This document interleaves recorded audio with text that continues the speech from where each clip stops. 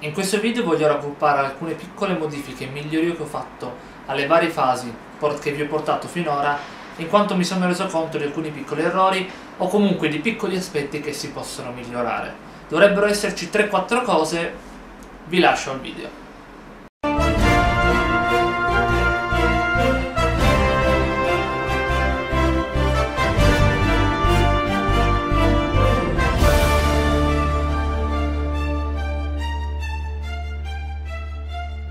Uno dei miglioramenti che voglio fare è procedere con la calibrazione del controllo carico del decoder della locomotiva. Questo perché, come potete notare, o meglio, come noterete adesso, la marcia a bassa velocità è assolutamente pessima.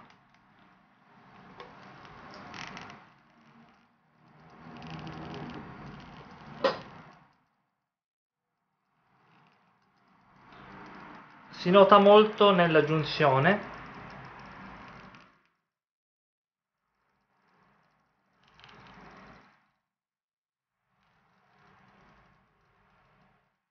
come non è lineare ma proceda a scatti.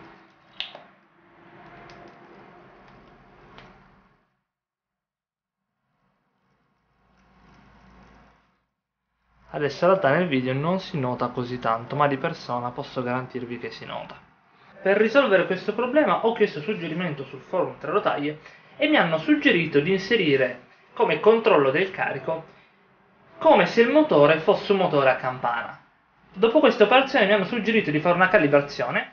Andando a inserire il valore 77 nella CV7 ho proceduto alla calibrazione, vi salto la parte in quanto non c'è nulla di interessante. La marcia è notevolmente migliorata e in sovraimpressione vi metto i valori che ho trovato adatti per questo decoder inserito su questo tipo di locomotiva. Calibrazione motore completata, vediamo. Eh sì, decisamente sì, la marcia è molto più fluida e non saltella la zona dei ganci.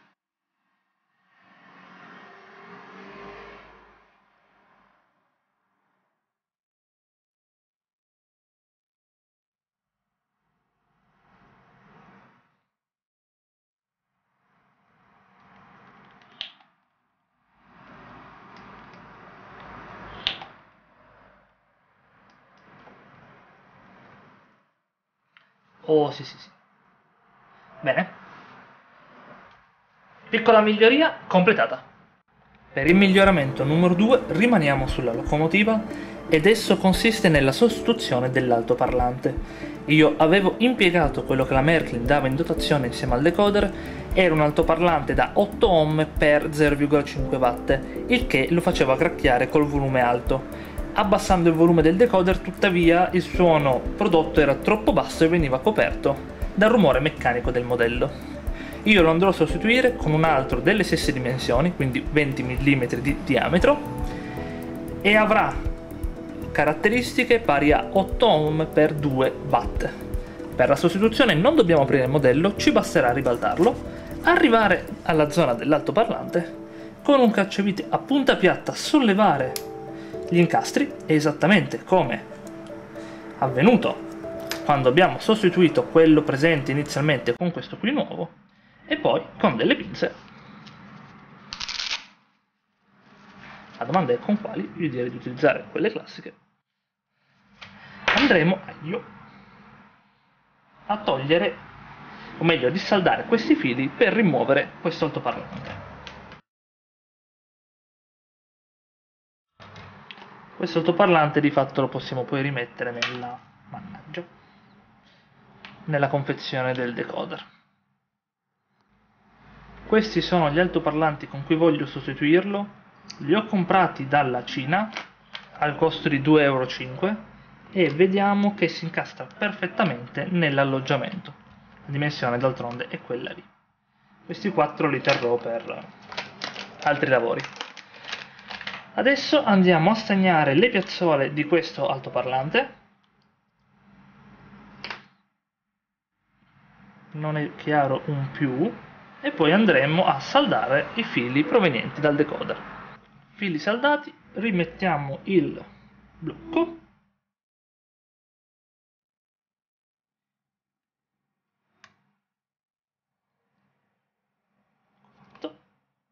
altoparlante nella sua posizione.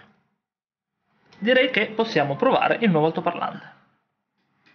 Non ho potuto utilizzare uno speaker, magari di quelli per modellismo tipo gli ESU o gli ZIMO, perché lo spazio è estremamente piccolo. Addirittura la zona dove lo spazio è di 20 mm ha una profondità di circa 5, quindi questi altoparlanti vanno bene, ma alcuni ESU con diametro 20 mm ma cassa di risonanza magari di 10 mm non ci sarebbero stati, perché lo spazio adibito a cassa di risonanza ha diametro 17 mm. Quindi questo è stato il massimo che ho potuto fare. Vediamo un po' il suono.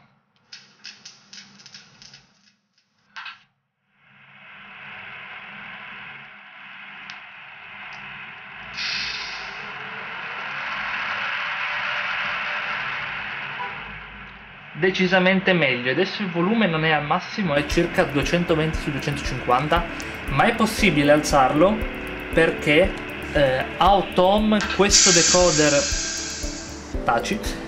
decoder sviluppa una potenza di 1.65 watt e questo speaker è da 2 watt, quindi alzando il volume del decoder al massimo il suono non gracchierà.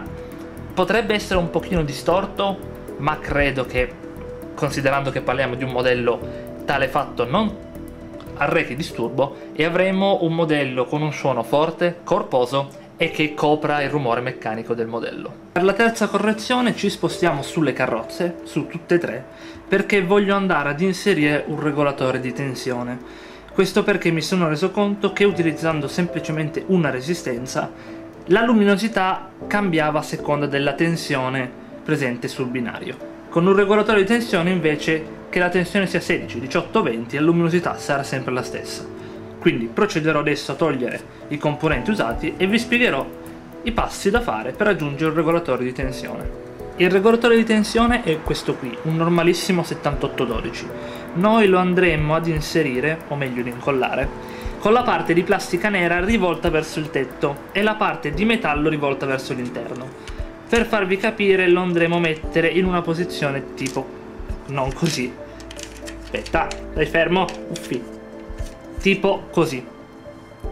Questo perché il regolatore di tensione dissipa in calore la differenza di potenziale. Se noi mettessimo la parte di metallo a contatto con la superficie rischieremmo di scaldare il tetto della carrozza fino a deformarlo, se la tensione in entrata è troppo elevata. Mettendolo invece con la parte di plastica sarà meno calda della parte di metallo e la parte di metallo semplicemente scalderà l'atmosfera all'interno senza andare a deformare la plastica. Sì, i passeggeri faranno la sauna, però la struttura del vagone non verrà danneggiata.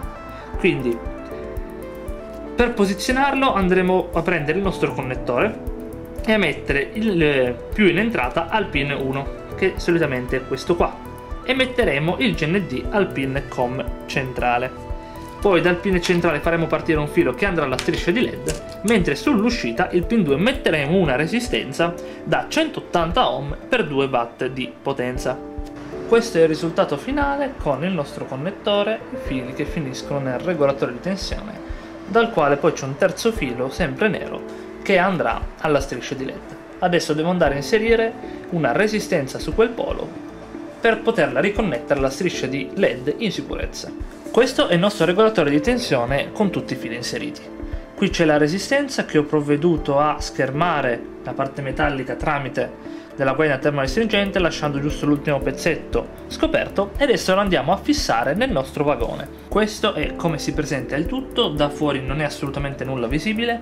Adesso proviamo a collegarlo al ponte di diodi e con un normale alimentatore a 12 volt in corrente continua verificheremo che le luci si accendano. Ok, ho messo la carrozza ribaltata sul lato, procediamo alla prova. Eccolo qua, più o meno, belle luminose, e il condensatore fa il suo lavoro. Ok, non ci resta che incollare i vari componenti, richiudere la carrozza e questa modifica è completata. Quarto e ultimo miglioramento che voglio fare: sostituire nella carrozza pilota il connettore a 2 vie con uno a 8 vie. Questo perché questa carrozza diverrà una centrale elettrica. No, a parte gli scherzi. Questo perché mi servirà nelle future fasi, nella 5 ma ancora di più, in quella che spero sarà poi la 6, perché è una fase ancora molto incerta, per mettere dei pezzi in questo spazio qua davanti. E mi serviranno un bel po' di fili, quindi a scopo preventivo porto il connettore da 2 a 8 vie. Quindi adesso procedo a rimuovere la parte maschio dalla carrozza, inserire la parte maschio a 8 poli e poi ne approfitto per mettere anche qui il regolatore di tensione, e durante questa operazione andrò a mettere il connettore femmina sul tetto. Ecco come si presenta la carrozza momentaneamente con i fili raggruppati su se stessi. Probabilmente si vedranno, ma è una situazione solo temporanea che nelle prossime fasi andremo a sistemare. Detto questo, le modifiche che volevo fare in questo video sono concluse e non ci resta che passare alla fase 5, dove ci dovremmo occupare di terzo faro e luce nella cabina. Come bonus in questo video vediamo il treno sul circuito. Adesso andrò a dare alimentazione e come prima cosa si illumineranno le carrozze. A questo punto accendiamo le luci davanti della locomotiva. Bianche, rosse. Avanti coi suoni. Adesso il volume è al massimo.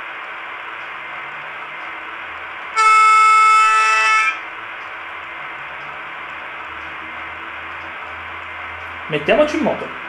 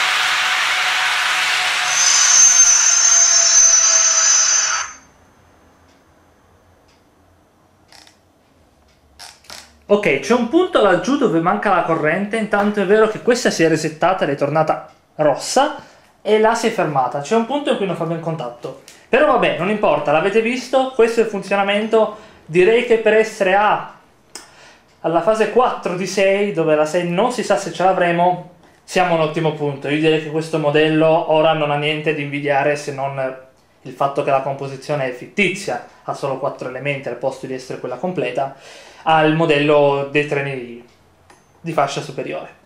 Io vi saluto, vi ringrazio della visione e ci vediamo fra un mese, perché ci vorrà minimo un mese per la fase 5, al video appunto della fase 5.